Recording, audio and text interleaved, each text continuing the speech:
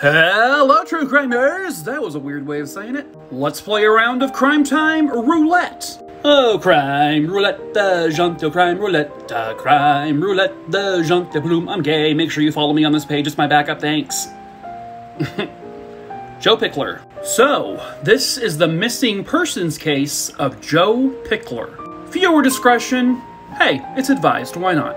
Joe here was born in Bremerton, Washington, on Valentine's Day, 1987. I had unfortunately never heard of him before, but he was an actor. So the family would relocate to Los Angeles in order for him to pursue that acting career. His first acting credit was in 1996. He was on an episode of a show called In the House. I've never heard of that. He also appeared in a couple of the Beethoven sequels. You know, the movie about the big-ass dog. His final acting role was in 2002, in a movie called Children on Their Birthdays. Here he is as a youngin', pictured with, remember him? Frankie Muniz. Malcolm in the Middle, you know? Where's he these days?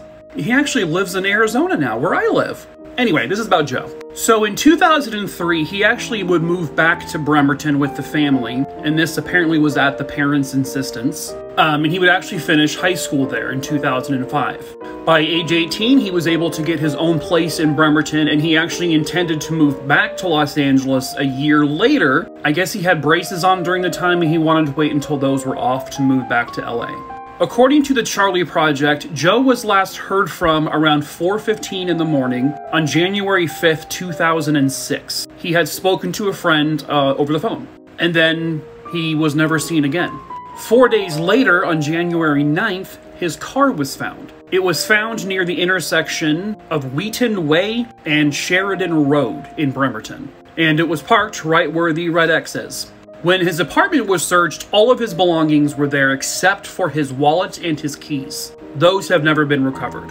His apartment was unlocked, and all of the lights were still on, which they said is very different for Joe. He doesn't usually do that kind of thing.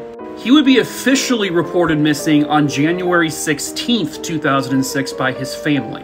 I don't know why it took so long. So it's believed he was wearing this exact watch. He also had a tattoo with this particular design. He was 19 years old at the time of his disappearance.